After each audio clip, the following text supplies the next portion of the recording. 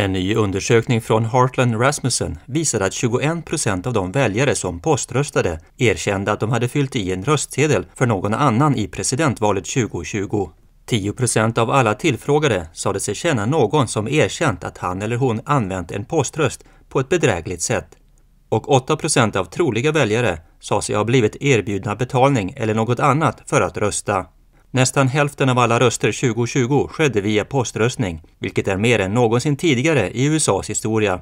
Consider how close the 2020 election was. This is extremely troubling. Jim Lakely är vice ordförande för Heartland Institute som genomförde undersökningen.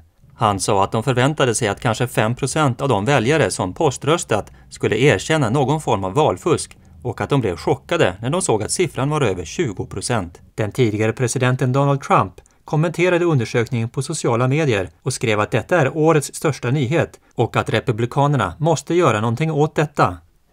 Now, Lakely told me that some states did actually have reasonable safety measures in place when it comes to mail-in voting, but that those were abandoned during the COVID pandemic.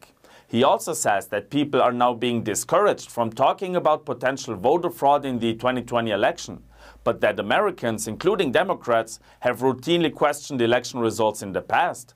For example, when George Bush won against John Kerry, or Trump's 2016 win.